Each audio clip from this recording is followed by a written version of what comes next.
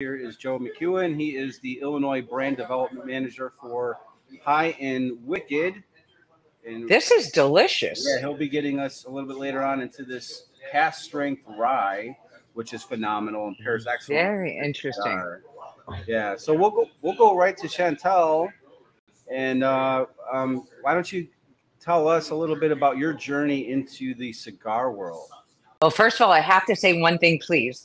Yeah. This normally, especially with a rye, I wouldn't do it with a raw on the rocks or neat or anything like that. You'd want it in a Manhattan or an old fashioned or something. This is really good.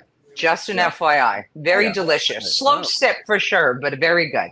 Yeah. So I'm sorry. So where would you like me to start? Wherever you want. Involved in this. So, well, how did I get involved? So I've always, since I was younger, had this affinity for cigars. My father was a cigar smoker my whole life, and he was also a professional poker player. And so I was around cigars